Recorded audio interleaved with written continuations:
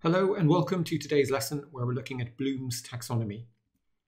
Now, Bloom's taxonomy is a framework for learning that can help improve the quality of how students learn and teachers teach. The framework helps you understand the different levels at which you master knowledge. Now, as a learner, you can use this information to better structure your studying and gauge your competence. As a teacher, you can use this information to better plan your lessons and measure your students' competence. Now, the taxonomy was created in the 1950s by Benjamin Samuel Bloom, an American educational psychologist. There are actually three versions of the taxonomy, one for each of the following domains. So firstly, the cognitive domain, which focuses on the acquisition of knowledge. Secondly, the affective domain, which focuses on feelings, emotions, and attitudes of the individual. And finally, the psychomotor domain, which focuses on manual or physical skills. Now, in this video, we'll concentrate on the most popular domain, the cognitive domain, concerning how people acquire knowledge. So with that, let's jump in and take a look at the taxonomy. So the first thing to notice about Bloom's taxonomy is that it has two versions. So the version on the left is the original 1950s version created by Bloom. And the version on the right is Bloom's revised taxonomy, created in 2001 by Lauren Anderson and others, Anderson being a former student of Bloom's. We will focus on the revised taxonomy, but everything we cover in this video could equally be applied to the original version.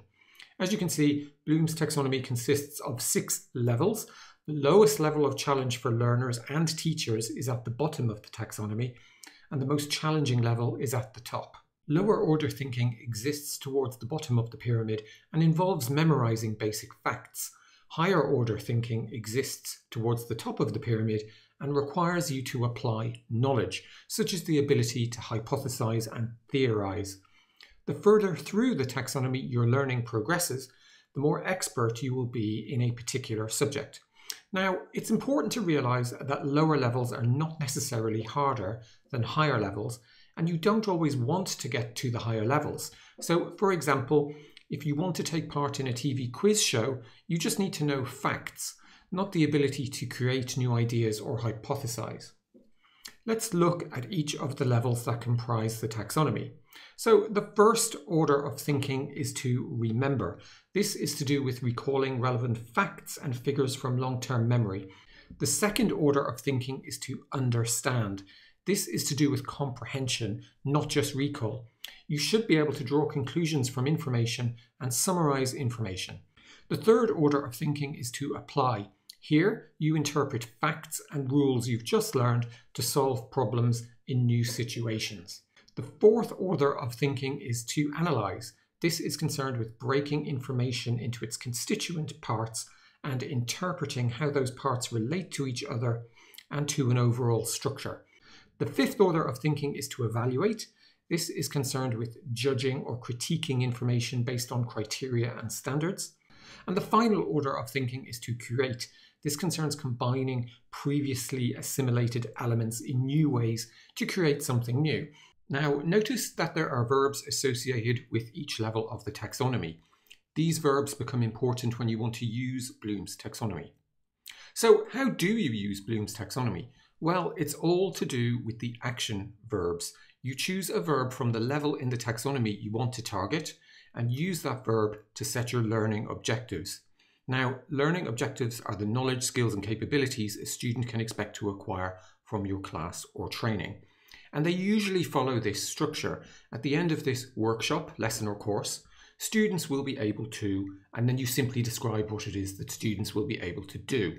So, for example, if you were giving a math workshop about prime numbers, then you might define your learning objectives as follows. At the end of this workshop, students will be able to define a prime number. Now, define is a verb taken from the remember level.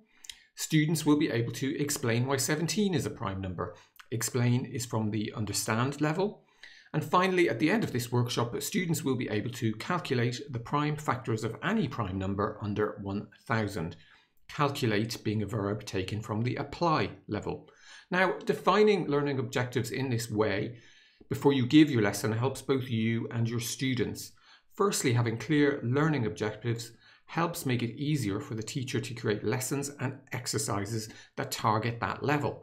Secondly, it helps students understand precisely what they should know once they have completed the course. Let's take a look at an example of using the taxonomy. Now, for this example, imagine you are a manager at an online retailer and you want to teach your team how to add new content to your company's website. Traditionally, you have delivered this training simply by standing in front of a big PowerPoint deck and explaining everything. However, this hasn't proved effective, so this time you decide to use Bloom's taxonomy. Now, when using the taxonomy, the first thing you need to think about is where you want your team to be once they've completed your training. For this example, you decided at the end of your training, your team will be able to create new and interesting web pages and add them to your website. You have deliberately chosen the verb create to define your learning objective because you expect your team to be at the top of the taxonomy once the training is complete. Now, next, you need to think about where your team is right now. In your case, then your team is utterly clueless about websites and HTML. So you decide to start teaching from the bottom of the taxonomy. Now, using this start and end point, you use Bloom's taxonomy to structure your training into 6 lessons, each lesson focusing on a different learning objective, targeting each level of the taxonomy in turn as follows. So lesson 1 at level 1, remember, so here you explain the essential HTML elements to your team. At the end of the lesson, your team will be able to recall the important elements of HTML.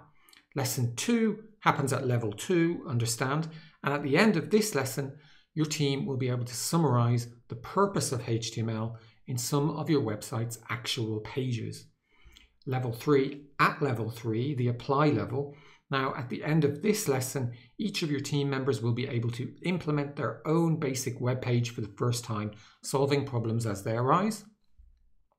Lesson 4 happens at level 4, analyze.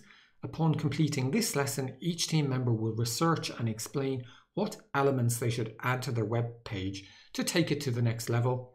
Lesson 5 at level 5 is evaluate. And at the end of this lesson, each team member will be able to critique each other's web pages, highlighting their relative advantages and disadvantages.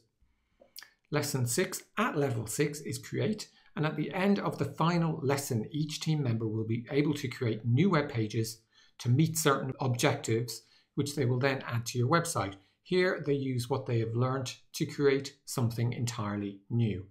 Now, through the 6-lesson course that you've designed using Bloom's taxonomy, you hope to give your team a much deeper understanding and greater confidence around web page creation than the previous approach of simply spending all day standing in front of a PowerPoint presentation. Now, note that you don't have to start at the bottom of the taxonomy and work your way up. You can move around the levels as you think is most appropriate for your students and what you're teaching. So this diagram shows that you might learn some knowledge and then move on to applying it. And after that, you might learn some more knowledge, so move back down the taxonomy before moving on to analysing and relating both pieces of knowledge together. Now, there are several advantages and disadvantages associated with Bloom's taxonomy. In terms of advantages, then it establishes learning goals to be achieved by both teacher and student. By classifying learning, it allows you to think more strategically about the type of learning students should be undertaking. And finally, it makes it easy to assess if your lessons and evaluations are consistent with your learning objectives. In terms of disadvantages, then the taxonomy provides a false representation of learning. Learning is not a linear process whereby each level is separate from all others. And finally, the model can blind you to the integrated cognitive processes taking place in a person's brain as they learn. So in summary, Bloom's taxonomy is a framework for learning that can help you understand the different levels at which you master knowledge. As a learner, it can help you improve how you structure your studying and how you gauge your competence. As a teacher, it can help you better plan your lessons and better measure your students' competence. So that's it for this lesson. Really hope you enjoyed it. and I look forward to speaking to you again soon.